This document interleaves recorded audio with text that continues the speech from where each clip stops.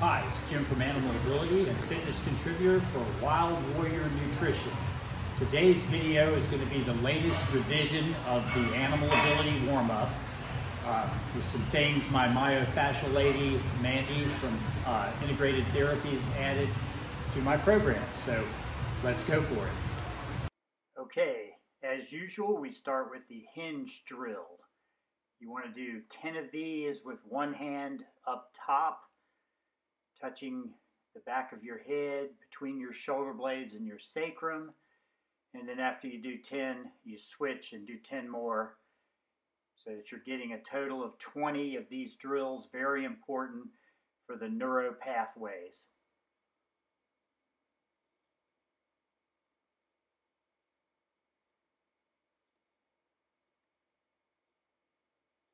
Okay, now if you're following along, we're going to go lateral triple extension toe touch.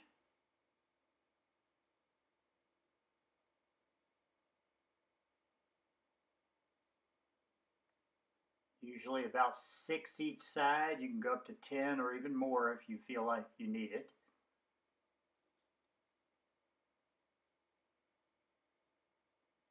Make sure you rotate your hip as you extend up.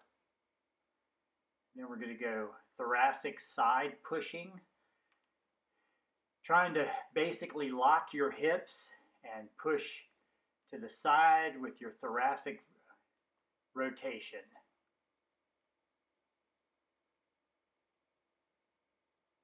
And we're going to go Cossack squat, alternating sides. This is gliding Cossack because we're staying low.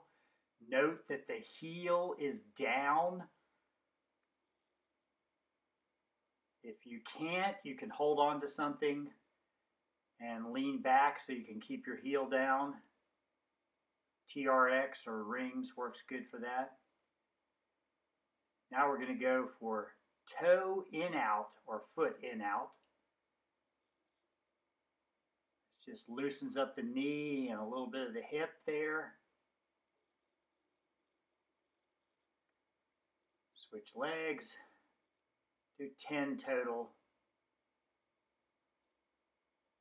You can do more if needed. Then we're going to lay supine and do ankle circles, 10 each direction. Trying to smooth out any clicking spots or sticky spots in the ankle mobility. And you'll feel probably that one ankle is less mobile or has different sticky areas than the other ankle.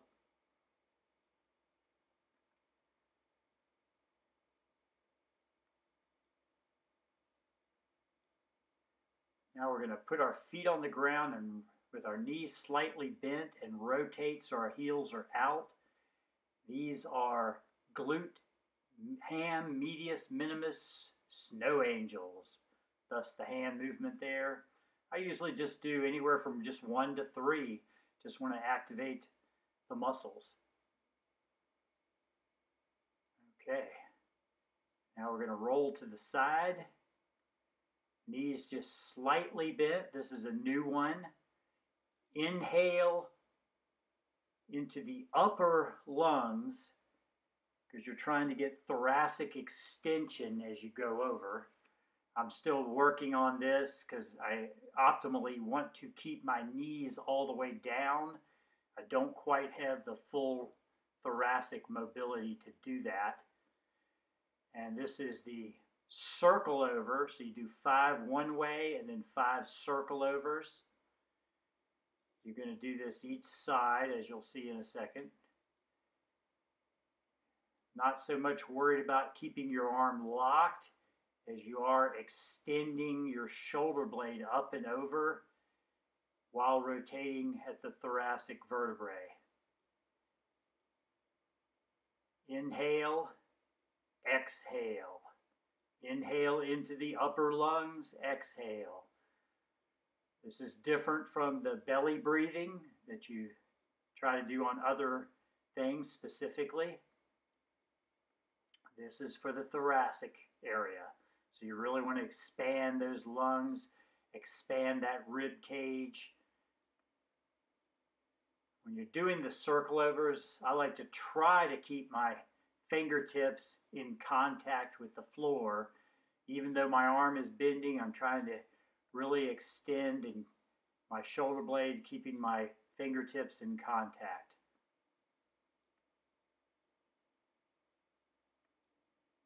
Okay, then we go to a quadruped position, and we're going to do myofascial extension, each vertebrae down, each vertebrae up.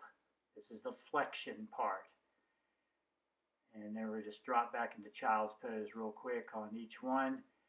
Trying to rotate my thoracic up, sternum and shoulder blades and collarbones, and then start from the sacrum and tuck my pubic bone towards my belly button.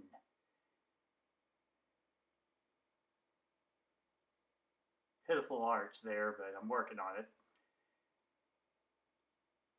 Got a pretty decent flexion going on. Would like to see a little more at the lower part of the spine. These are alternating spinal circles.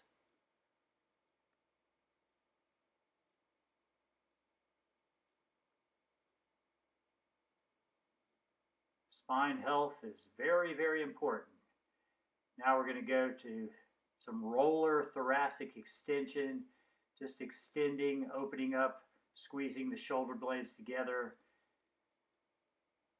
You can put your hands in the karate chop position, or if that doesn't feel good, you can put them anyway, as long as you're extending your shoulder blades. Just going to do some thoracic rolling here. I usually just do anywhere from 1, 2, or even 3, switching my arms, making sure everything's lined up. And here we go with thoracic circles over the roller, alternating sides. I usually do about 10 of these total. You can do more. Probably don't want to do much less if you do them.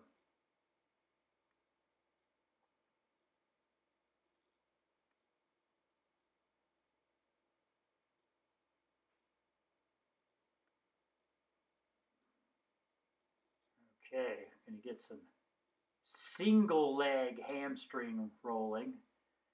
Roll from back of the knee to glute. I usually do about 6 each leg.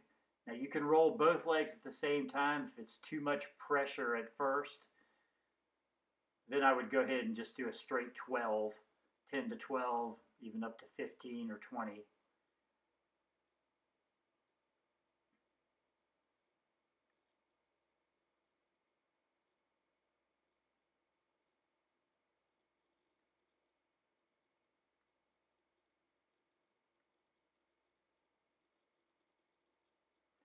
Okay, now this is a shoulder dislocate.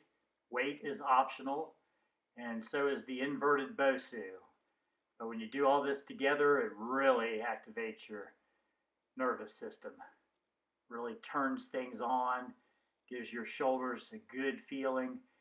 The goal is to keep the elbows locked in both directions. As you can see, I'm bending as I come towards the front a little more than I would like.